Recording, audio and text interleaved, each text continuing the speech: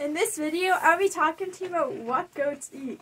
And a lot of new goat owners think they just eat grain and hay. And that's not the only thing that should be in their diet. And not every goat needs grain. So let's talk about it.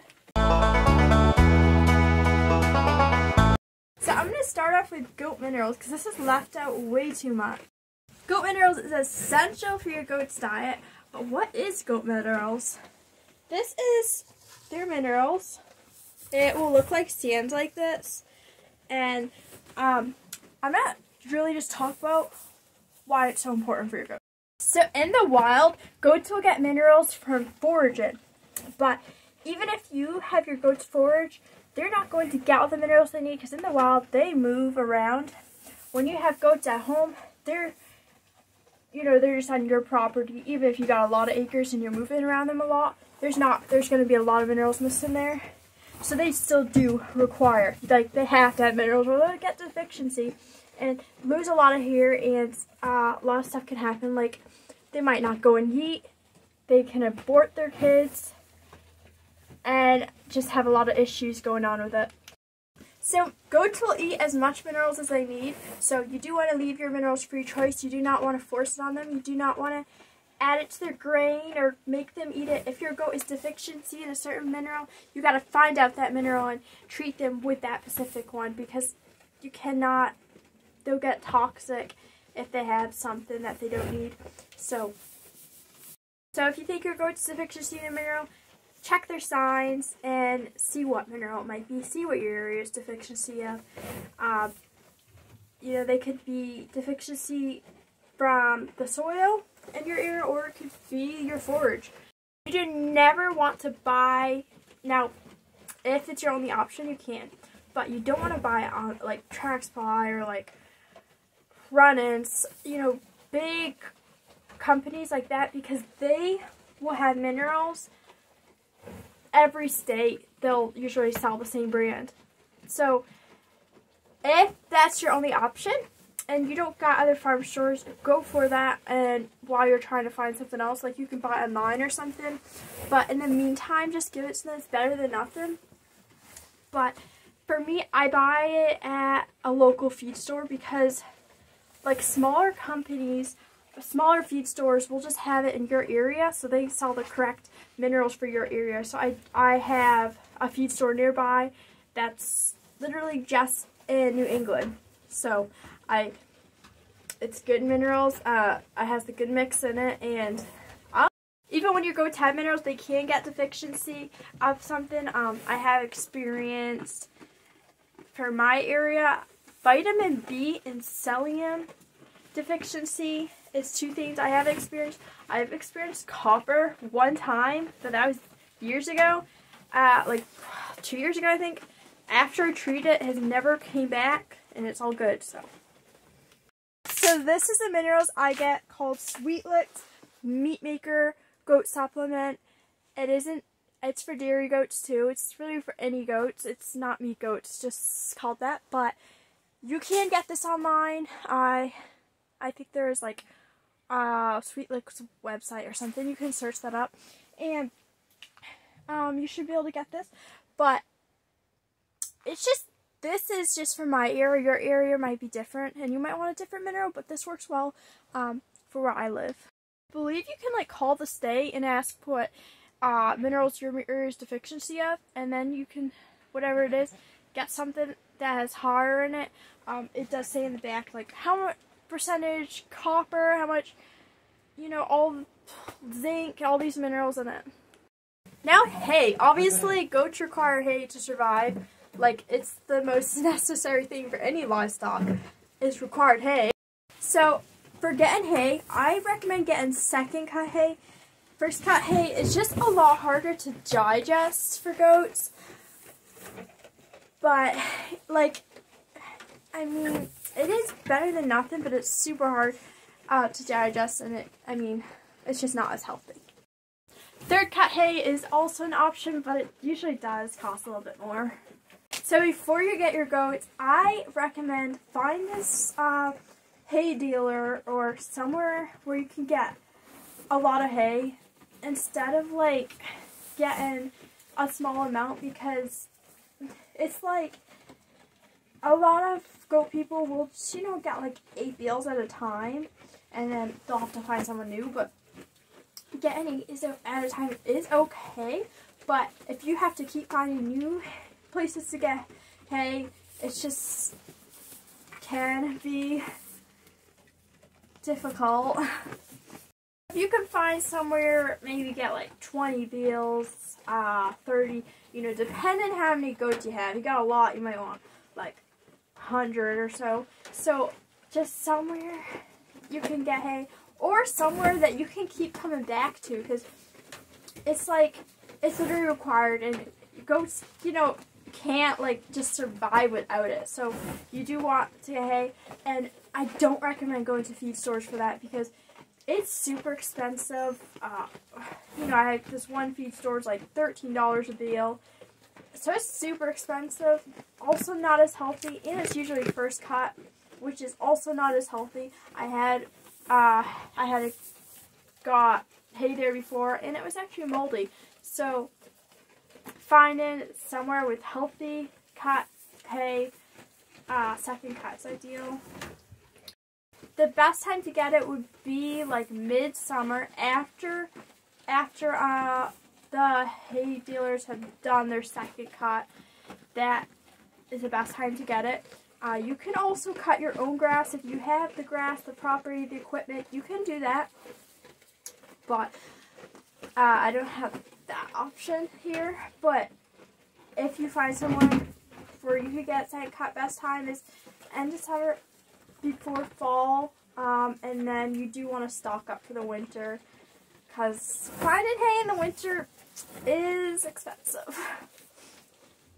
First cut hay is like thick and harder, and it's more for like cows and larger. Also, when you get your goats, if the goats you get are being free choice fed, then I recommend continue to free choice hay them, because if you give them, like, you know, just enough a day, and you're not don't give them free choice hay, what can happen is they will just eat extra and get bloated. And if they're a little bit bloated on hay, it's okay. In the winter, it's actually a good thing, keeps them warm. But if they're getting bloated a little bit, actually they're eating more hay than they actually need. And if it's, as long as it's not like too, like super, it's not too much bloated, if it's just like a little bit full, it's fine. But then they're eating so much more, like too much hay that they need, and that's just wasted money. So I recommend free choice feeding them. It's cheaper in the long run, as crazy as that sounds, but it is. And yeah, I mean, they do like to waste hay, no doubt about that. And if you do also want to give your goats CD&T vaccines, if you get goats that have had it, ask when they had it last, so you know when the follow-up is. They have it a year. As kids, they'll have it, I think it was like 8 weeks, and then again at 12 weeks, and then they'll have it once a year after that. And that helps them also not to bloat themselves, so that will help cut down your feed costs by vaccinating them. It also helps with tetanus. But also, pregnant goats do eat a bit more, so you might have to give them more hay. And milking goats also eat more, because they need that extra food to help them stay healthy. You don't want to give your goats hay on the ground, because that can cause parasites, so make sure it's in a hay feed. You can also have your goats forage in the summertime, eat up grass and like all this like stuff you have, but if you do that, you do need to be careful of parasites. At the end of summer, I usually will send in my goat stool sample, make sure they're not getting any parasites or anything, because that is like a huge issue a lot of goat owners will have in the summertime, even without foraging. So when they eat, they'll pick up a bug and cause worms and all this crazy stuff. So you don't want that. But if you're just want to forage your goats, you know, just to clear stuff up a bit, but you don't, you don't care about like them eating that fully and that, you don't have enough property or whatever, then the best time to do that is when it's super sunny. You do want to make sure your goats have shelter because they can overheat, but when it's sunny out, that will kill all the parasites. So when the sun comes out, then I'll have them come out a couple hours later. But you do want to be careful because you want to fence your goats in when doing that, because then they'll try to start escaping your fence to get out, because if you just let them out and do that, and that causes a big problem in the winter. It's also recommended to put them on a parasite prevention in the summertime. And also, a lot of new goat owners, people think that goats will graze and eat all your grass and all this stuff, but actually sheep are very good grazers, but goats will only eat the good stuff and leave the extra there. So they won't like eat everything. They will eat stuff, but not like everything. And they like to go up high rather than down low. So if you got like bushes and stuff, they'd rather eat that than the grass on the ground. And they'll also eat your garden and your apple trees and all the stuff you might have. So make sure that's all fenced in.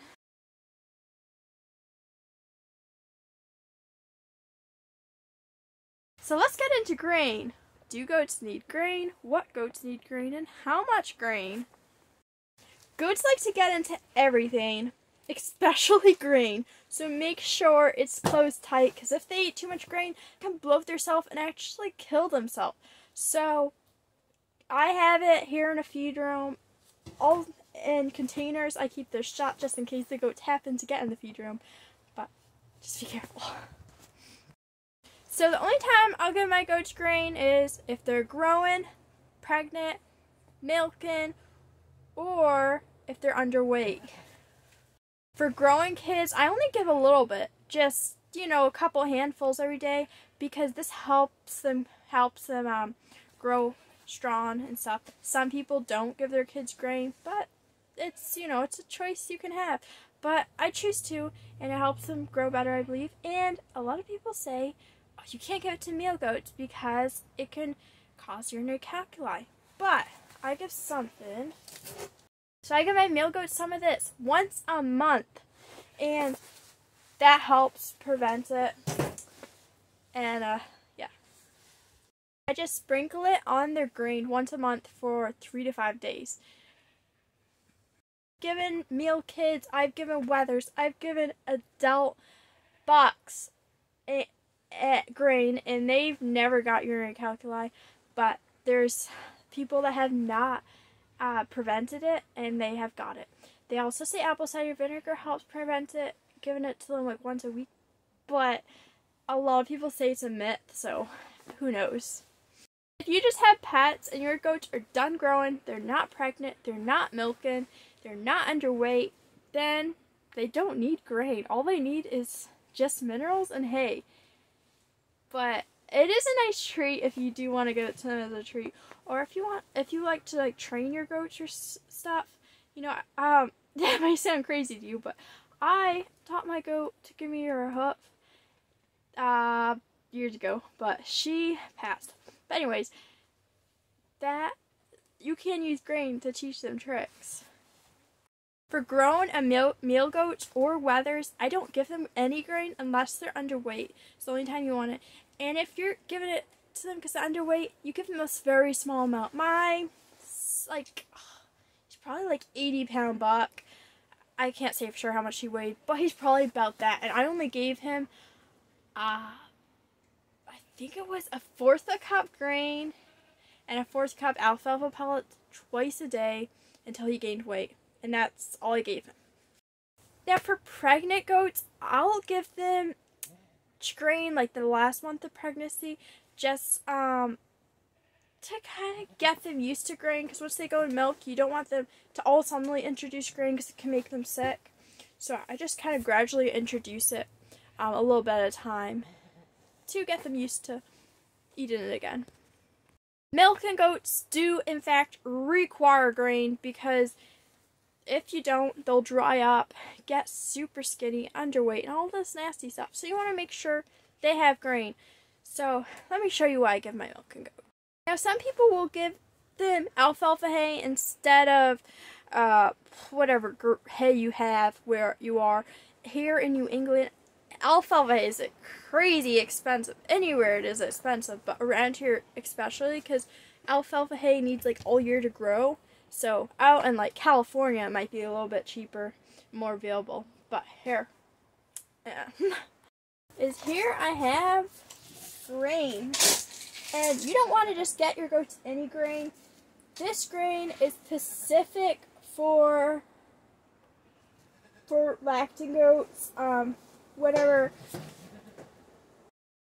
I got them Blue Seal brand. You can actually buy that on Chewy.com, but find your local feed store, what they got. I don't recommend buying from Track Supply. It's not as healthy, and I have had experience where it's been moldy. I haven't lost any goats from it or anything, but it's just not recommended. It's not as healthy and everything, and that's a big stores, and so yeah, it's crazy. But if you find somewhere like a small feed store near you, then see what grains they have. They'll usually have it specific for what you need it. So if you got kids, getting kid grower grain, and then for adult goats, whatever, underweight, adult goats. This is for milking goats, specific for milking goats, and so this works. You do never want to give your goats corn. Some goat owners think it's good for them, and it's like so cheap, so people will get it, but don't give them corn. That makes them fat, and it's super bad for male goats. That's cause urinary calculi really easy, so don't give your goats corn. I don't know, like, I don't got meat goats, but meat goat owners might give it to them, but not anywhere near dairy or pets. Here I have alfalfa pellets. Any feed store should sell that. This is what it looks like, green. This, like, some people will give their goats alfalfa hay, and that works. So if you give your goats alfalfa hay, they don't need alfalfa pellets. But for both cows and goats, it helps to upper their milk production, keep their milk production up, and it won't go down, help it not go down as much. And goats will naturally go down when they're later in their lactation, but it'll just good for them. Some goat owners don't give them alfalfa pellets, and they'll have high production, and I guess it really depends on the Pacific goat. Some goats need it more, other goats not as much. I noticed that my goat Carmel does need it. Like, I stopped giving her kind of testing if I could just give her grain, and her milk production went down. But then my other goat Bear, the farm I got her from, they don't give them alfalfa pellets, and their production seems fine. But it really just depends on the goat specifically, I guess. But I do recommend giving it to them. It also helps maintain their weight, more protein, and if you got goats overweight, then I mean, you can try taking it out, see if that affects their production. But if you got goats underweight, I highly recommend keeping that in their diet when they're in milk.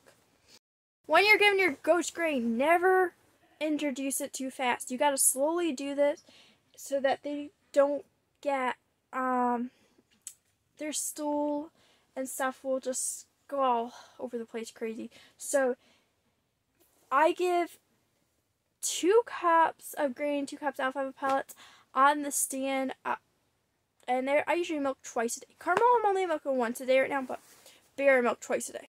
But it really depends on your goat. Like, smaller goats, like a full Nigerian Dwarf or American Piken might need less. I think my sister that has Nigerian Dwarfs, I believe she gives at 1 cup of each, but I could be wrong. But I do 2 cups each. In this summertime, since I don't really let my goats out, so they don't learn to like escape, unless I have set up like electric netting and a leach field we have. But if you want to give them stuff, but you don't want to really let them out. To cut down the feed cost, you can cut down like tree branches, and so in the summertime I'll usually cut a few of those down each day and throw them in the fence, and they love that. Also, you can collect leaves in the fall and give it to them in the winter. You can also use it as bedding, but they love that as a nice little winter snack.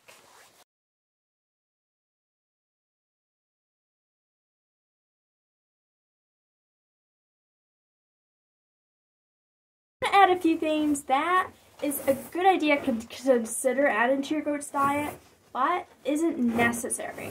Now, these 3 things I'm going to mention, you do not want to give to male goats because it's a very high chance if you're in your calculi, a very small portion of it now and then won't really hurt, but giving this to them daily is not a good idea for male goats, or whether they're intact or whether they're weather.